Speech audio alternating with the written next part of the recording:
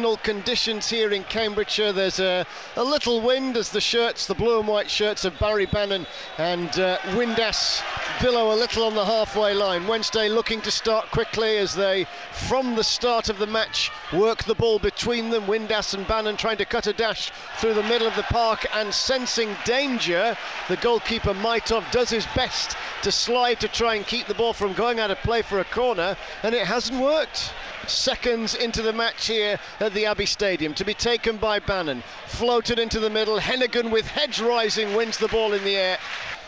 If you've got somebody there who's got a really sweet left foot as well, it could cause a problem.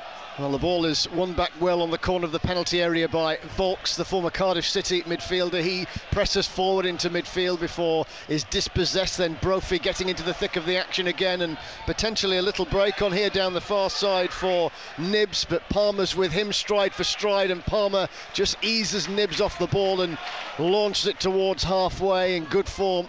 Liam Palmer both in front of goal and over on the right hand side of the pitch on that occasion. Backinson tries to tease one through the middle, and a chance now for Wednesday. Gregory's through on goal, and it's a delightful finish and the perfect start for Sheffield Wednesday as Lee Gregory stands in front of a joyous away end and celebrates with the Sheffield Wednesday supporters.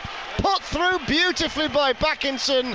It was Gregory who raced up to the edge of the penalty area, and as Maitov came crashing out on the floor, it was a deft touch over the Bulgarian and into the back of the net. Wednesday wasting no time in getting going here. It's Cambridge 0, the Owls 1.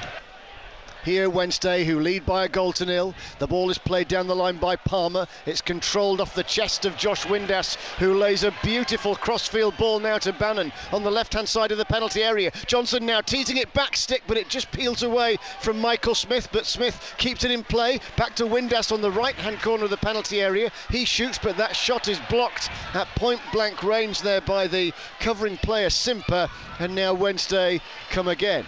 Cushioned header by Bannon to the near side. Johnson lays it down the line, and Bannon's peeled away. He's got time and space to lay in the cross. It's a driven cross to Smith, who glances it back to Volks, who awkwardly hits it on the volley. It bounces into the turf. Someone to keep an eye on, and Marvin Johnson did just that. So yes, Shiloh Tracy will be problematic perhaps as the afternoon goes on, but Marvin Johnson, twice now in the game, has had his number defensively. Yeah, Well, Michael Smith has gone through on Maitov, who cleared the ball high into the stand.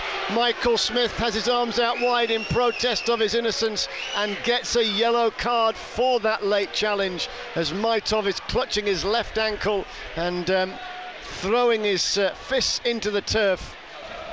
Maitov's all right. Anyway, clearing out of hand. It's cleared up the middle of the pitch. Ihekwa, who had his own injury issues earlier in the game. Palmer will spin on a sixpence on the corner of the penalty area and lever it away. Now Simper into Digby. Digby nudges it forward. Well, the ball here at the Abbey Stadium in autumnal, very nice autumnal conditions. The trees over the back of the single-tiered stand on the far side. Cambridge are in possession, but it's Wednesday who have the lead and are quite prepared to let the home side have it. Here's George Williams, former Barnsley man, of course, promoted with them via the playoff final. Now driving into the penalty area, Sam Smith brings David Stockdale into the game for the first time today, and the goalkeeper, all in pink, races out at his near post to block on the half hour, and the goal goes out of play. The ball goes out of play for a corner. Yeah, Smith at Cambridge just span heading in there, the centre half in the 18-yard box. And here's Michael Ihekwa looking for promotion for a second successive year.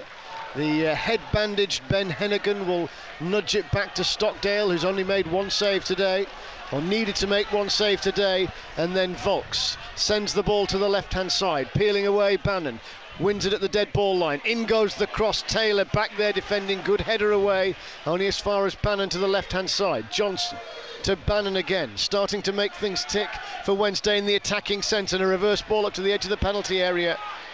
But in the end there were too many back in amber and black, and it's Williams who clears the ball away. cushioned header into the middle of the park by Tracy, picked up by Tyreek Backinson, and a glorious forward ball into Smith, who shoots, and at the near post Maitov makes the save, parrying it behind for a corner. And that was a brilliant ball again from Backinson. I think it was with the outside of his right boot. It peeled behind the defender. I seem to remember George Williams, his only Cambridge goal is the goal he scored against Sheffield Wednesday here when the two sides met in the league last season.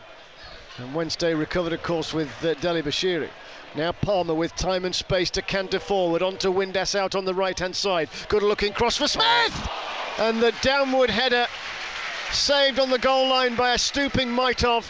Again, yet more good build-up play from Sheffield Wednesday.